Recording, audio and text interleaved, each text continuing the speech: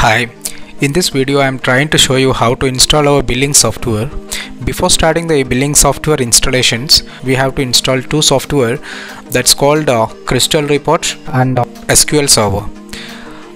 This computer is Windows 10 64-bit, so we have to install Crystal Report 64-bit, and as well as we also want to install 32-bit. So I'll show you how to start the installation. I'll show you step-by-step instruction for you. Then after, finally we'll install a billing software. So let's start.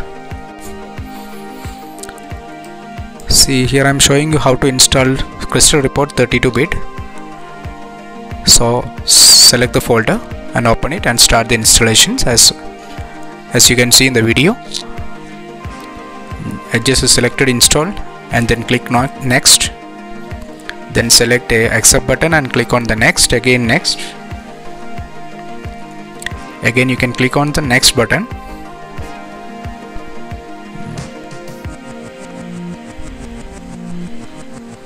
Yeah, so this process will take around 5 to 10 minutes. It's totally depends on your computer speed and configurations. So you just wait for till finish, and after that click on the finish button. That's it. And now we just start for this 64-bit installations. I just clicked on that file. Now you will be get a window which you can click on next button, then select the agreement, accept button, then click on next. Yeah, it will start the installation process by automatically. So let's wait for around again 5 to 10 minutes till finish, and just finally you can just click on finish button. So see, we already finished our Crystal Report installations. The Crystal Report, which is mainly used for report generations, that you can see the various ledgers and all this kind of reports. So here I just already started the SQL Server installations. This is just for storing this informations in the software. For that it's use SQL Server. So it's showing you how to install the software. See, here you can see one error that we did not install. This PC is not yet updated up to date, so that is the reason that error came before. So I clicked on the downloading options, download the features that were there, asking for this 3.5 .NET framework is not yet installed in this PC. So if your PC is up to date and updated versions, then that won't be asked. So yeah, now it automatically downloaded and installed.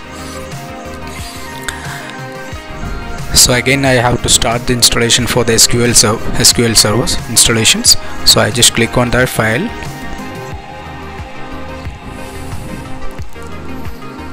It's loading. It may take little more time than usual because it depends on our computer, so just wait for little time.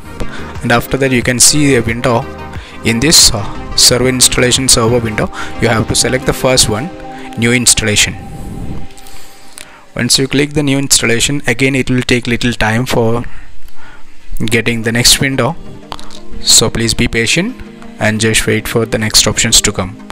I just clicked it 2 times, so that is the reason it's showing you 2 window. It's not required actually. You can just close it once, one which is not required.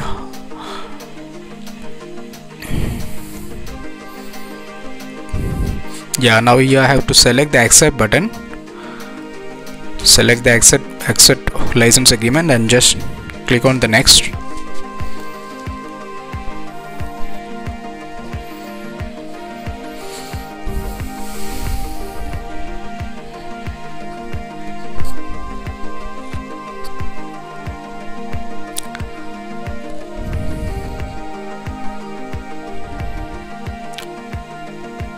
This is SQL Server 2008 R2 version that is required in the backend for smooth running of our software. And in this video you can just select the next button. You don't want to select anything. Please make sure that all the options which is over here it is check-in.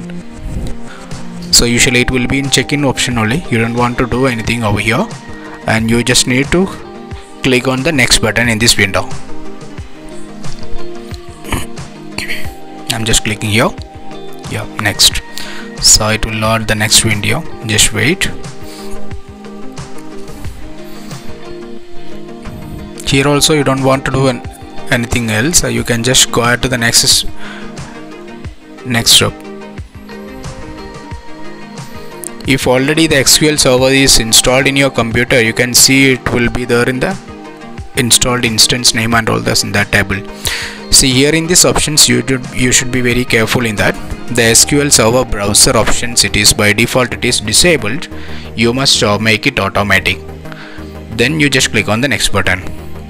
So what happens once after finishing this process, you can just open the software, billing software, and you will be getting an options to search the servers. Once you click over there, it will show you to find the servers and you can automatically connect it.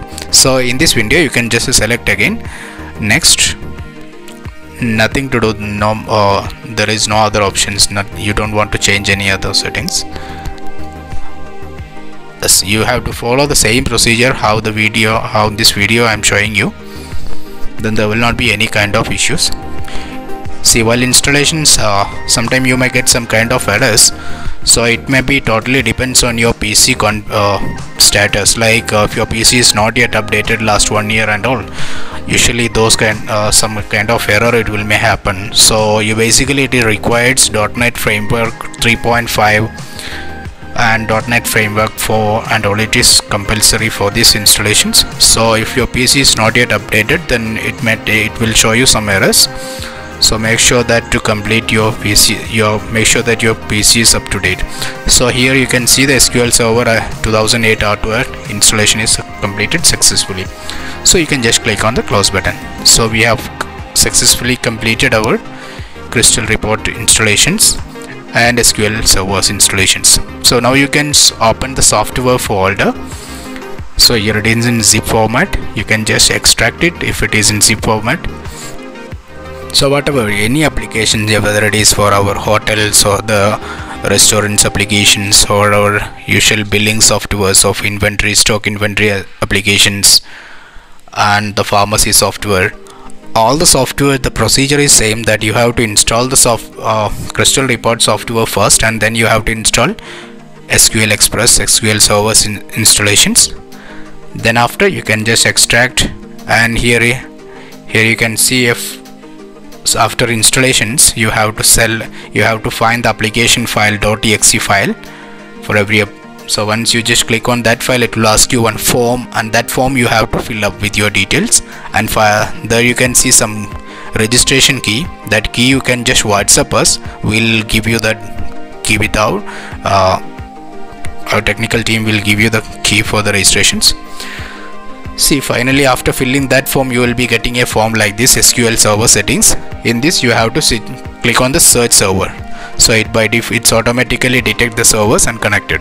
So for the demo account, you can just click on the create demo DB and proceed. If it's a brand new account, so then you can just click on blank. So its database is connected and it's created a demo account. Now you can just open the software again. Then here you can just see one options like hardware ID. You have to forward this hardware ID to WhatsApp in the text format itself. You can forward it to us, so we'll provide you the activation key. So in this window, you can just by default we have set this user ID and password as admin and password is 12345. So that's it. The installation is over. You can just log into the software, and after that, further that you can just check all the options which is available in various softwares.